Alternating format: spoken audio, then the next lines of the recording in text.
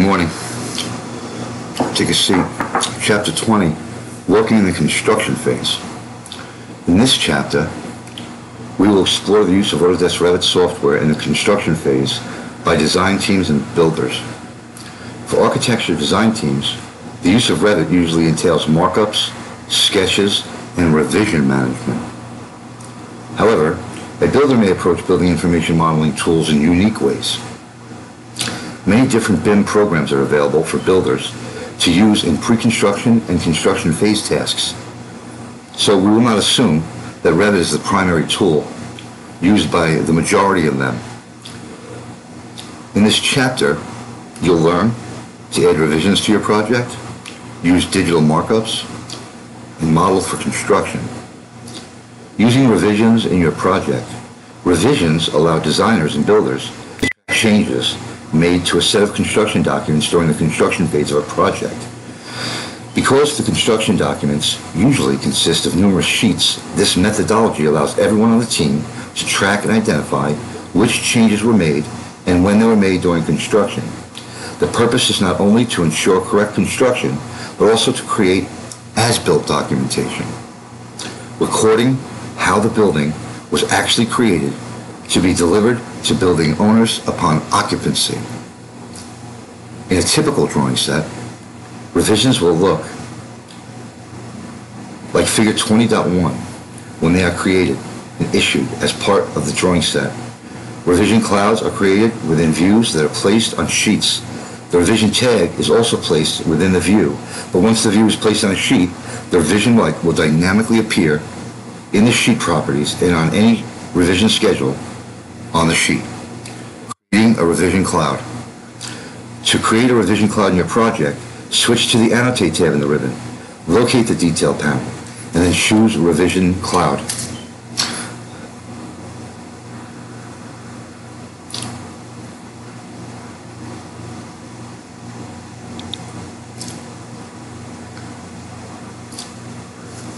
This places you in a revision cloud drawing mode similar to sketch mode and allows you to bubble the revised detail or drawing. When you finish, click the green check mark to complete the sketch and your annotation is done. We'll step through this in more detail later in the chapter.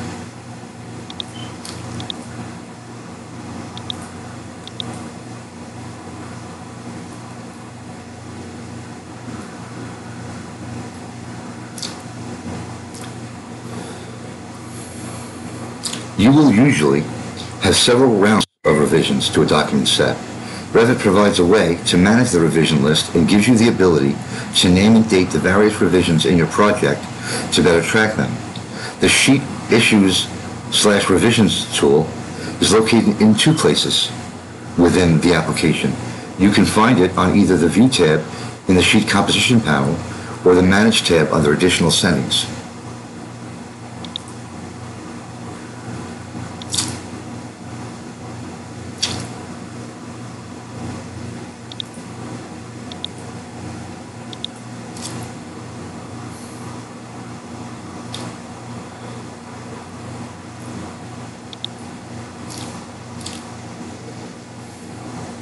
Either one of these buttons will open the Sheet Issues Revisions dialog box. Here you can add, merge, issue, and define the visibility of revisions. Before I begin creating revisions to myself, and before you begin creating revisions in your sheet set, it's good to start with this dialog box to give those revisions some order. Let's review the major components of the Sheet Issues Revisions dialog box, beginning with the table of revisions.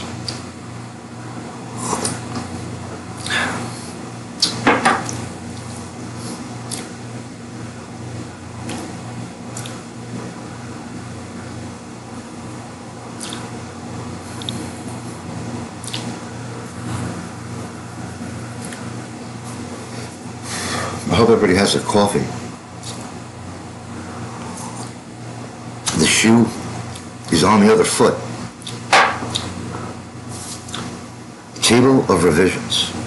The Sheet Issues/Revisions dialog box starts with one default revision already in place.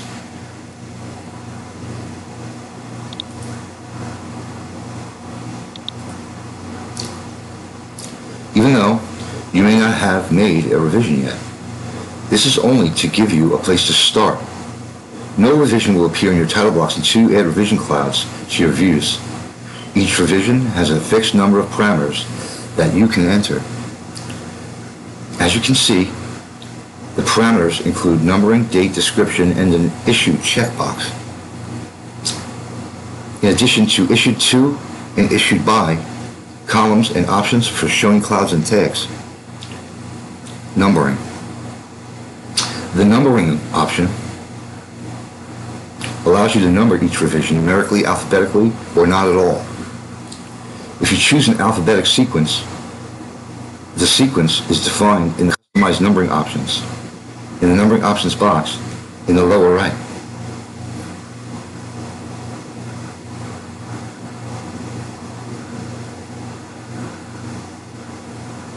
The numbering options box in the lower right, choose either numeric or alphanumeric to set your sequence and remove letters you don't want to use. For instance, some firms don't use letter I and O because they're often confused with numbers 1 and 0, respectively. This figure shows a sample of the project milestones.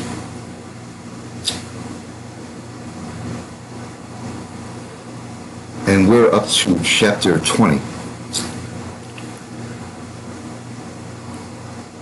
Now, let's take a look at the alphanumeric.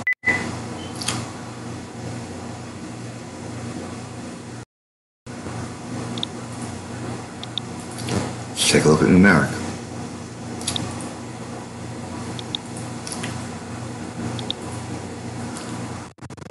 That dialog box was the sample. By default, an entire alphabet appears here.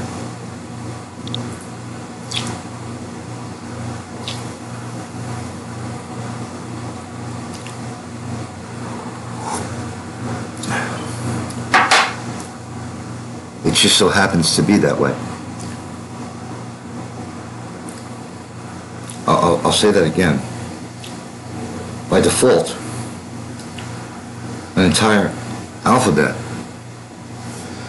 appears here. One more time. By default, an entire alphabet appears here. The None option allows you to add project milestones, unnumbered entries that appear in revision tables, to sheets without having to add revision clouds. Date and description. Both of these fields are user-driven only. The date is not tied to any functionality within Revit, nor is the description. Both are simple text fields. However, both fields will schedule as part of your revision table on your sheets and are useful in organizing and tracking your revisions.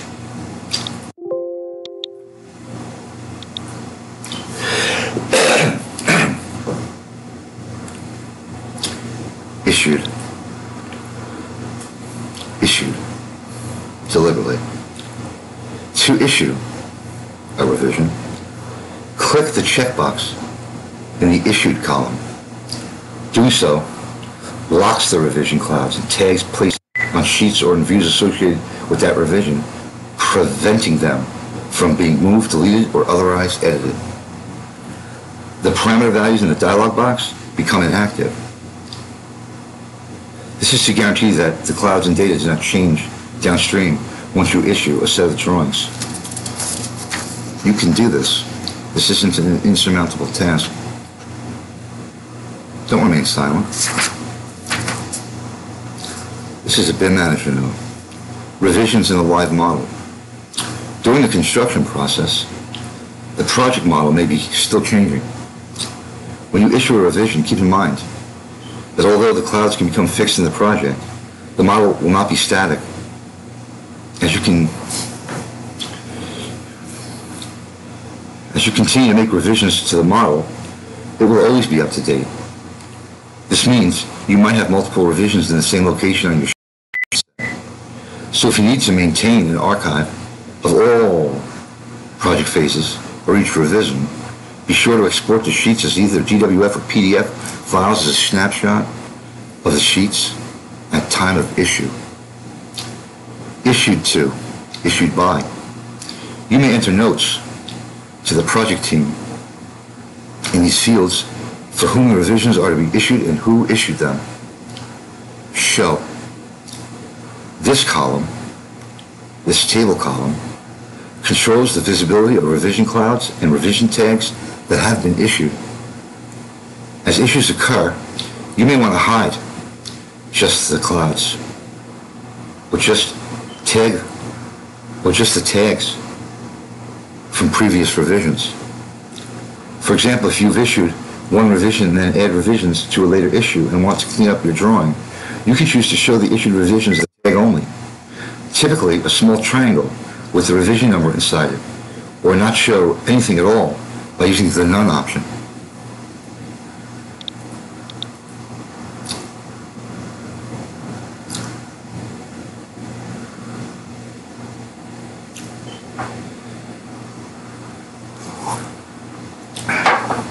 The Add button.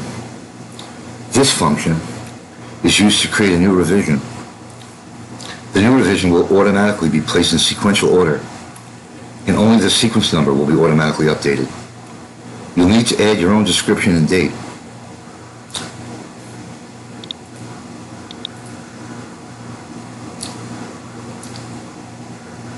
Numbering radio buttons. You could choose to number revisions by sheet or by project. This is the global setting for the whole project, but one can be swapped to the other at any point. Which method you choose mainly depends on how your firm chooses to track revisions. The per sheet setting allows you to have as many revisions as you want within the drawing set, but on each set, the list of revisions will remain sequential. For example, an issue named Issued for Design Development may be revision number 4 on one sheet and revision number 7 on another. Using the per project setting will order your revision clouds based on the sequence established in the sheet issues revision dialog box.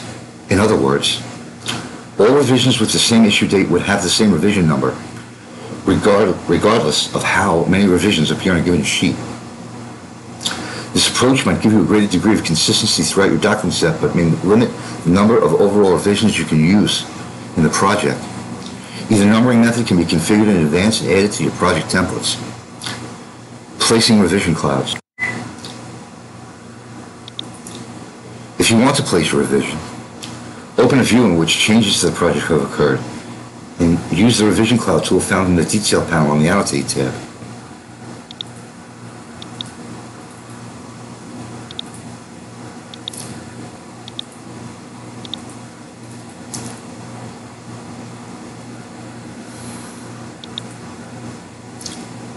Let's read the tooltip. Revision cloud. Add a revision cloud to the current view or sheet to indicate design areas that have changed. Use sketch tools, such as the line or rectangle, to draw the revision cloud while sketching. Press the spacebar to flip the direction of the arcs in the cloud shape. Specify the minimum arc length for revision clouds in the project on the sheet revision dialog.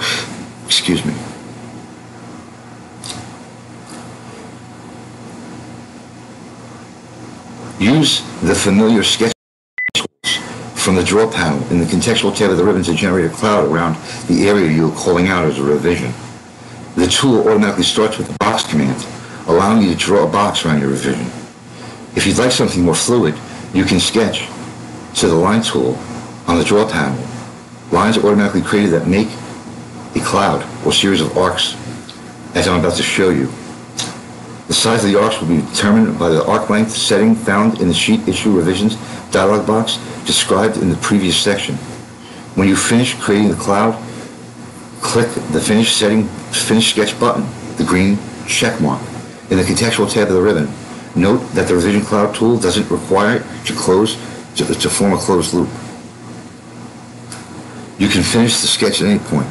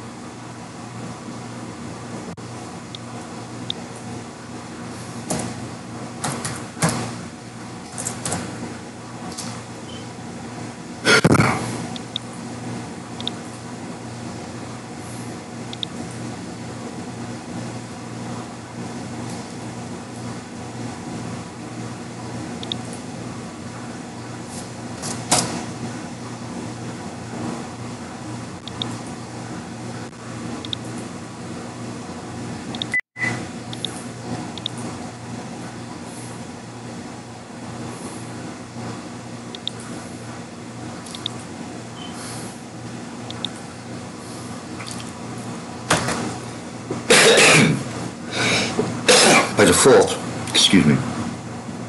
each new revision cloud will be assigned to the last revision in the Sheet Issue Revisions dialog box. If you need to change the revision to which a cloud is assigned, select the cloud and use the Properties palette to identify or to modify its revision number.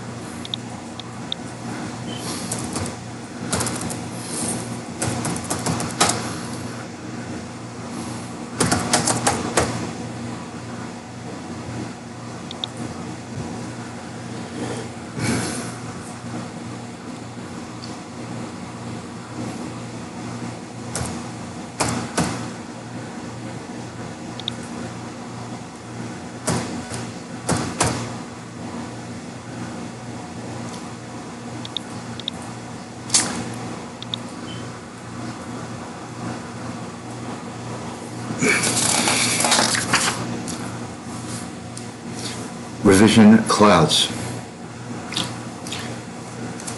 in a live model. This is a BIM manager's note. During the construction process, the project model may still be changing. As you create revisions, you might need to create more than one within the same view or sheet. Where you place the revision cloud can be as important as the revision itself. For instance, do you place it within a view or on a sheet? As a best practice, we suggest you place the revision in the location where the content is changing. So if you're modifying a flashing detail, which I am, place the revision bubble in a view. If you're changing the name of the detail on the sheet, place it on the sheet itself. This will help you downstream when you make another change to that same view or element. As soon as you have placed a revision cloud on the sheet, any revision schedules placed in your title block will update to include the revision number, description, and the date you assigned in the Sheet Issues Revisions dialog box earlier. Like other objects, the graphics for revision clouds are controlled from the Object Styles dialog box, found in the Settings panel on the Manage tab. Settings for revisions are located on the Annotate Objects tab. The default settings for the line thickness is 1. We recommend you increase the default thickness for revisions in your project template to more clearly illustrate and communicate your design modifications.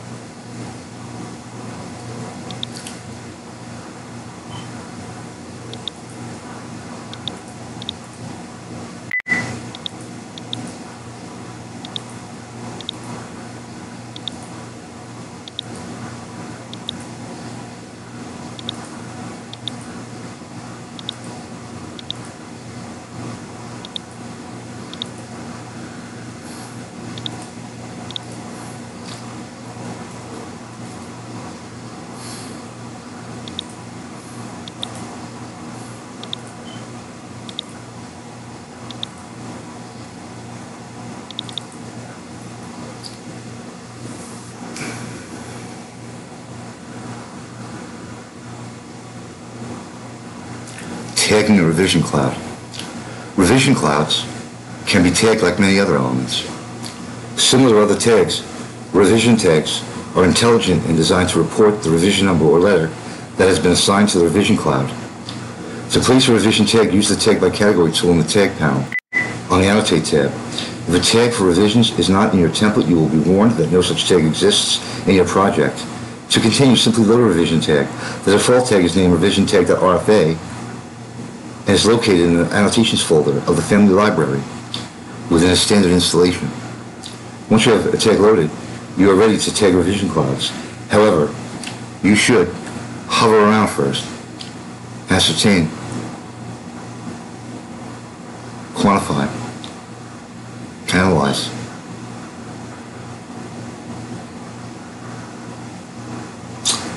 and then hover the cursor over a revision cloud and click to place the tag. You will see a preview of the tag prior to placing it. Once the tag is placed, you can drag it around the cloud. To reposition it and turn the leader on and off, with or without a leader, the revision tag will stay associated with the cloud.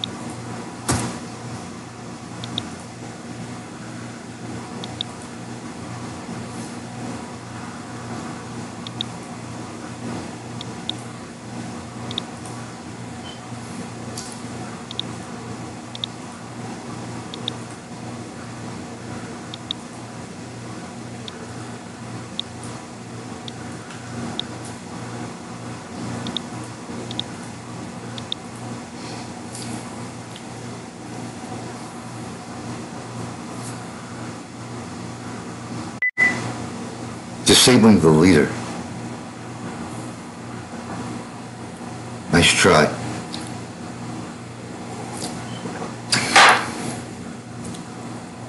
I'm going to give you an opportunity to catch up.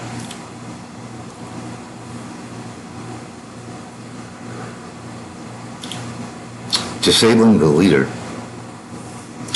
You can choose. You can choose. Show prerogative. You can choose. Friend or foe. You can choose. To use a leader line between the tag and the cloud, depending on your preference or your office standards. In many cases, the tag just needs to be near the cloud and the leader if not necessary. In many cases, the tag just needs to be near the cloud and the leader is not necessary. In many cases, the tag needs to be near the cloud and the leader is not necessary. Disabling the leader. That happens in November. We'll see what happens. Disable the leader by selecting the tag and clearing the leader option in the options bar. It's good to note. It is. It's good to note. It's good to note. You can take that to the bank. It's good to note.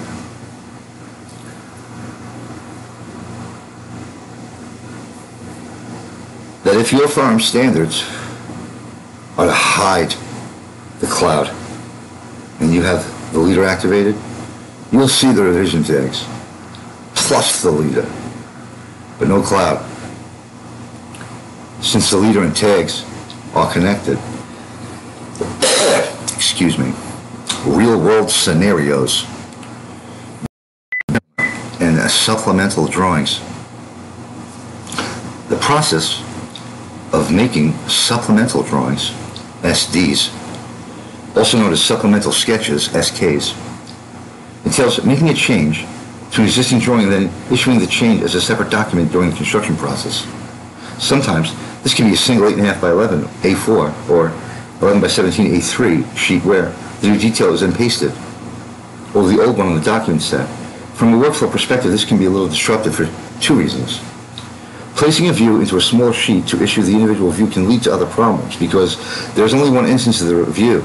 It requires you to take the view off your construction document set, construction document sheet, to place the view in a new sheet. The problem is that the new sheet detail is meant to replace a portion of your original document set, so your set is now out of sequence.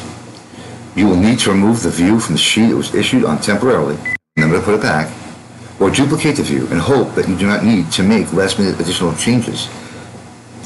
A supplemental drawing, once issued, is like a snapshot in time. It becomes a numbered change made to the drawing set, at a given date. Because the model and all the views in the model always reflect the most current state of the project, making separate 2D sheets and views within Revit will show any additional changes to that view. As an alternative, you can reissue the full set. This is easiest for a Revit workflow, but it depends on your firm's standards for supplemental drawings. Now that's going to lead us into digital markups. I'm going to hold that here. We have lots to do for those of you that are following along at home or in your workplace. Again, we're in the construction phase.